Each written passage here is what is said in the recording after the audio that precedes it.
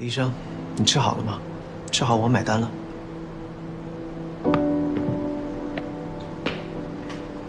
框架和常规的流程我都已经清楚了，如果还有其他的事情，我们邮件联系。我先走了。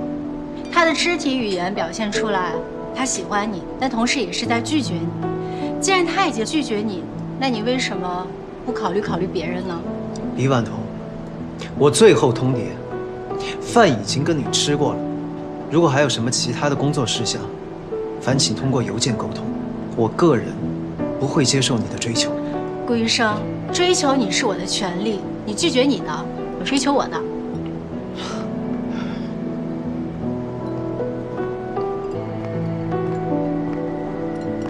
老白，买单。我还会再来找你的。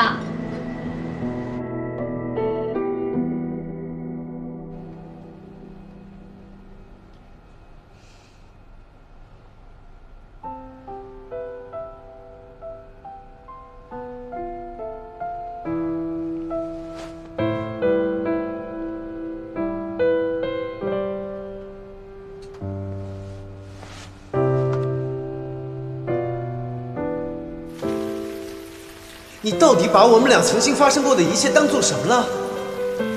我们在拉卡亚经历过这么多事情。扣钱，整天就知道扣钱，把屁！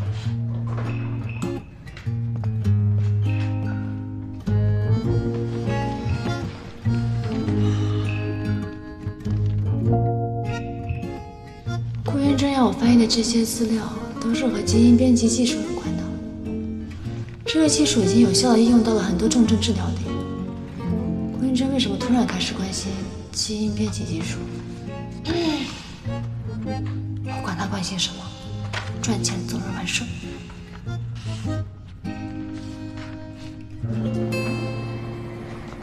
哎，顾医生，今天碰见啥好事了？咋那么开心？说来听听啊。就是说出来让我们也乐一乐。花钱了，高兴。花钱了？花啥钱？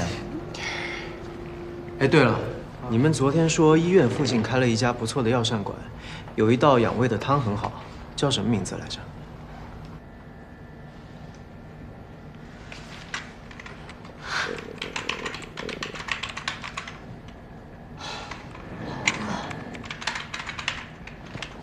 哎，顾医生，买了什么好吃的？好香呀！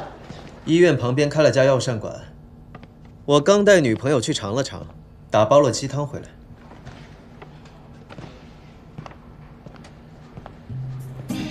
纵观整个人类的历史，区区2000多年，不过只是一瞬。快乐也好，悲伤也好，一眨眼就过去了。伟安，你们不要再浪费时间在冷战上了，好吗？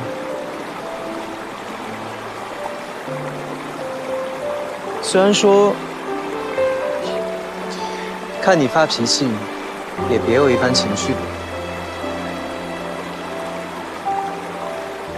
这跟不张药有什么关系？46分水，28分沙。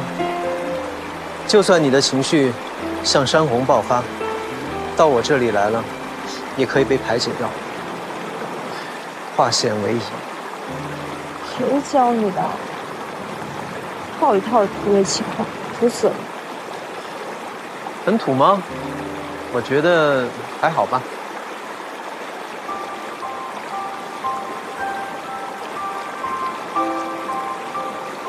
不生气了，好吗？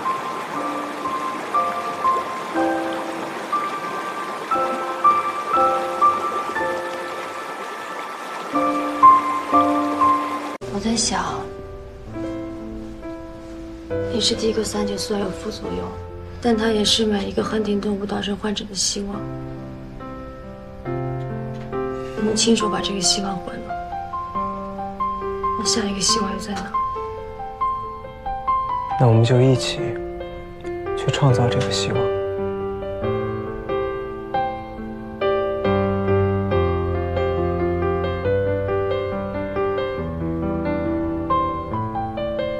自从在拉肯亚遇见你，好像总是很倒霉。有处理不完的麻烦，还有接二连三的言语。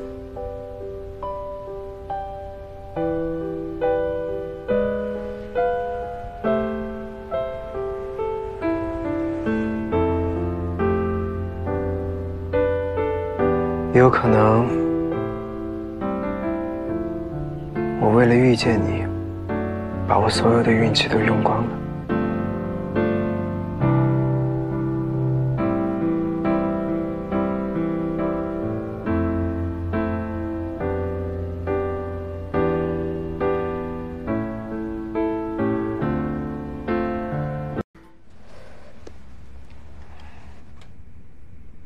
今天又没有见到温教授。苏媛，你还是不打算自己求证吗？要不你到我实验室来吧，正好我缺个研究助理，我们俩一起，肯定可以找到答案。我不去。为什么呀？哎呀，只要我见到温教授本人，跟他说明了情况，他团队的人肯定能找出问题的。还轮不到我一个退学的医学生自不量力。你比他们都有资格，而且你也更有能力。投入产出比太低了，有这功夫，我还不如多跑几个场子呢。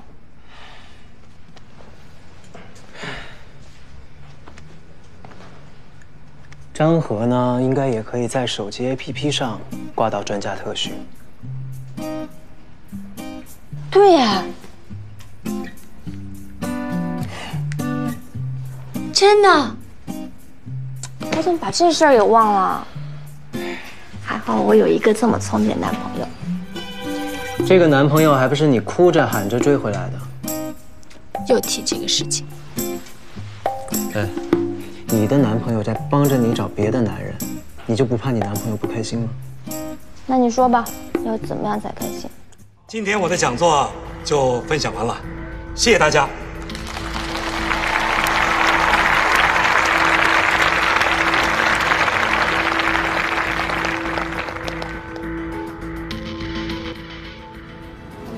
感谢温教授，下面有请南洋医科大学唐国春教授进行分享，有请。